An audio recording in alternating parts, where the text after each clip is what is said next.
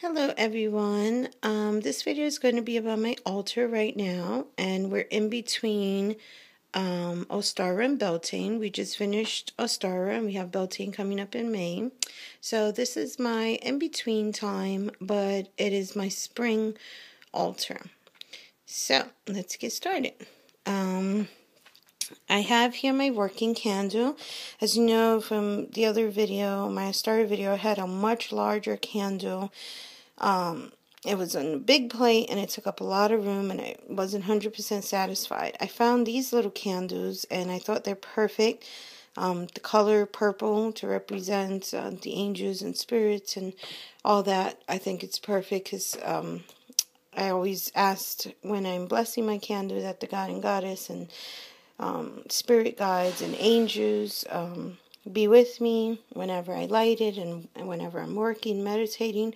So I thought purple was the perfect color, and then it's like a little star shape on top, so that was perfect. And then I found a little plate to go with it too, so it takes up a lot less room on my altar which is good, and it's just a lot easier to work with this size. And I actually found a couple of them, so I'm pretty happy, and they seem to burn very slow, so I'll be set for a little while.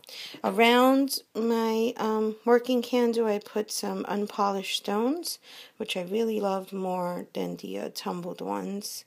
Eventually I would like to get all the stones affiliated with the planets to have like a little planetary thing around the candle, but I have some right now, but I don't have all of them just yet. So I have a little piece of candle quartz.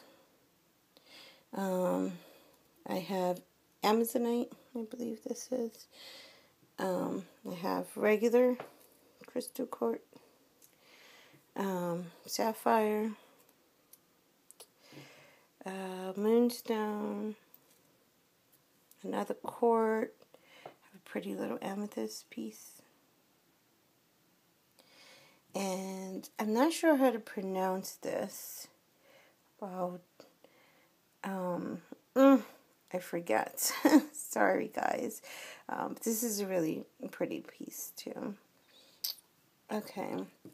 Then at the end I have my soapstone oil burner at either end.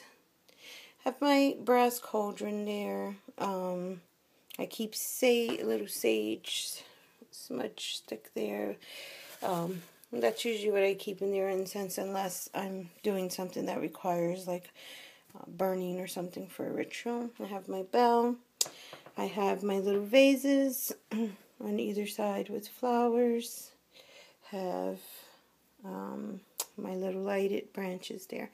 Then in the middle of the altar, as usual, I keep my God and Goddess candle, my illuminated candles, my offerings, and then something to represent whatever phase the moon is in or whatever holiday Sabbat we're in.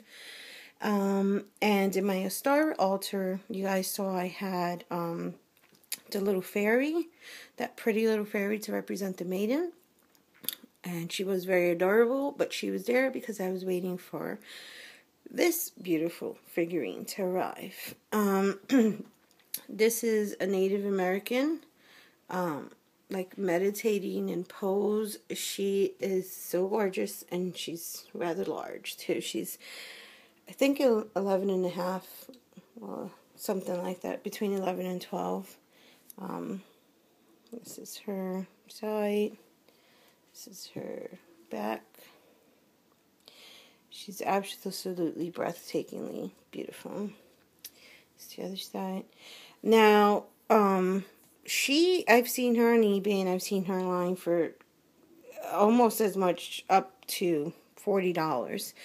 And I've been wanting her for a really long time, but I cannot, so many other things I needed, and you know, so many other things going on. I just couldn't afford her and couldn't get her, but I had her.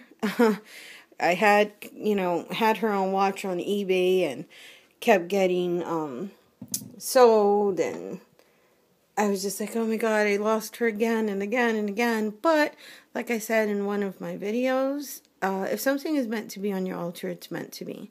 So not too long ago, I'm looking on Amazon, because that's like my favorite online store to shop.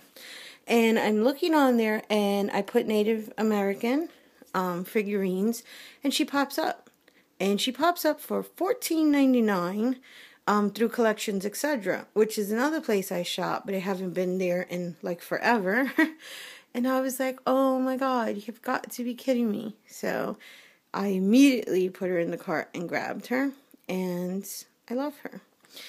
I just think she's beautiful, and she makes a perfect maiden here. So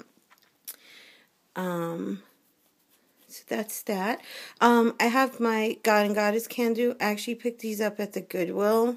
I think they were like under $2. They're made of brass. They're really heavy, and I thought they were the perfect God and Goddess candle. Their shapes. If you look at the Goddess, and then the God one, and the square. But I just thought they were like the perfect God and Goddess candles. I used to have an owl there to represent the goddess crone, and then I had a little tree man. But since I moved, I've been creating mini altars on some of my windows, because I have those really pretty windowsills now. And I'm actually using her downstairs for my little crone altar. And then I have the maiden for my little maiden. And I have my Jessica Galbraith for the mother. And then I created the 3 little phases on my altar, on my windows for like mini altars. So that's why she's not here no more. And since she's not there, I got rid of the little tree. And I just think this is simpler anyway, and prettier to just have the candles. Then I also have the illuminator candles in those little brass tea light holders. And then, of course, my offering dish with offering stones, whatever I put in it for the day. And then the little chalice, which is, I put it there for the God and Goddess, not just like the Goddess chalice. So it goes there with my offering. I have some juice in there right now. And then I decided to elevate this part of the altar too and put it a little bit higher. I was watching some videos actually on Buddhist altars, and I saw an altar that I fell in love with. I just thought it was beautiful, the whole setup, so I kind of took some of that and put it in here. And one of those things was to elevate this part of the altar. Okay, and then right in front I have that pretty little incense burner holder thingy with some sand in it and some incense, my earth candle, my sun candle, my pentacle, of course, and the representations of the elements which I use. I used to have water and something for fire and air, but I just really, really love crystals a lot, and I find them a lot simpler to use. So I have amethyst for water, I have emerald for earth, citrine for fire, my favorite gemstone, and then I have this angelite piece, angel aura. I'm sorry, not angelite, angel aura stone here. Very pretty. You can see all the colors in it, and that is for my air. And on this side, I have my wands, of course, my homemade little wands here. And then right here, this is my little spirit. This candle is for spirits, angels, archangels, spirit guides, animal totems, which I believe mine is the owl. So I have the little owl, I have the angel, I have the candle, I have my pendulum, amethyst pendulum with the chakra beads.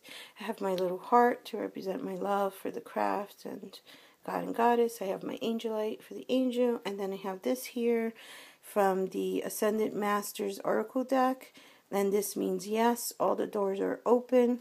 And I like that to remind myself that the only obstacles that are in our way are the ones we put there.